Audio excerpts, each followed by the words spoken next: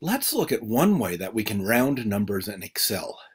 Here we have the data for a number of players, Ed, Ned, Jed, Red, Ted, Fred, and Wilbur, and their rating. Now, as we look at these numbers, they are really discouraging. It's just like a wall of numbers. It is not easy to read.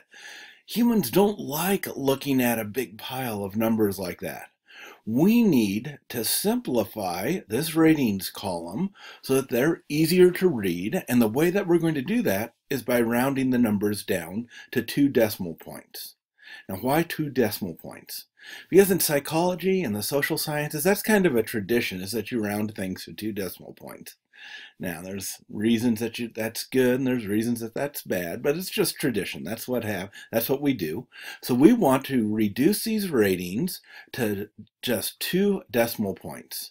Now, the way that we can do that in Excel is, first of all, we can select the whole column here. So if we click on F here, and if we we're on home, we go to this section over here, and it says general. This describes the number format.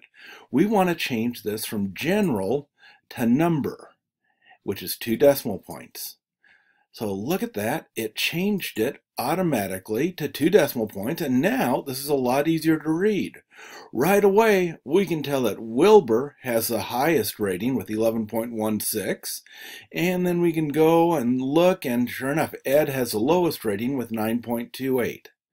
So that's the easiest way to adjust the decimal points, to round things to 2 decimal points. Now, if we wanted a little bit more, we could go to choose a cell, and then we could use these buttons here to adjust the number of decimal points.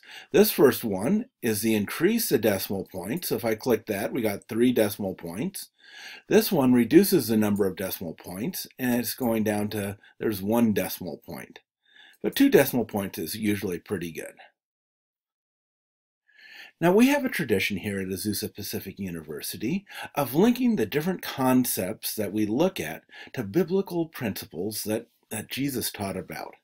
Now, you might be saying, how does rounding numbers relate to anything that Jesus had to say? Well, the goal of rounding numbers was to remove the clutter so that we could focus on what's important. This group of numbers was far easier to read than the group of numbers that had all the decimal points there. We were able to focus on what was important. And Jesus told a story once, too, on where he, let me make it bigger, where he wanted people to focus on what was important. That's the story of Mary and Martha. Mary and Martha were sisters, and one time Jesus and the disciples came and visited them, and Jesus sat down and he started teaching. Now, Martha, she was so excited to have Jesus and the disciples there that she started running around and getting everything ready, fixing the meal, making sure everything was just right. Whereas Mary, she sat down with the disciples and listened to what Jesus had to say and listened to the Word of God. Martha saw this and said, oh man, this isn't fair. I've got to do all the work, and she's just sitting there not doing anything. And she came to Jesus and said, Jesus, can you make Mary do something so that she'll help me get everything ready?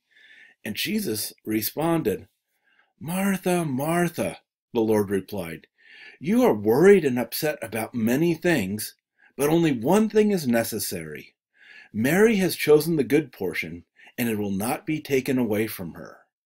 Jesus basically said, yeah, there's a lot of things to do and stuff, but there's something a lot more important than getting a meal ready, getting everything done on your list of tasks. What Mary is doing, listening to Jesus, listening to the Word of God, was far more important. So just like we round numbers so that we can focus on what's important, so Jesus asks us to organize our life in such a way so that we can listen to what's important too, so that we can listen to God and to His Word.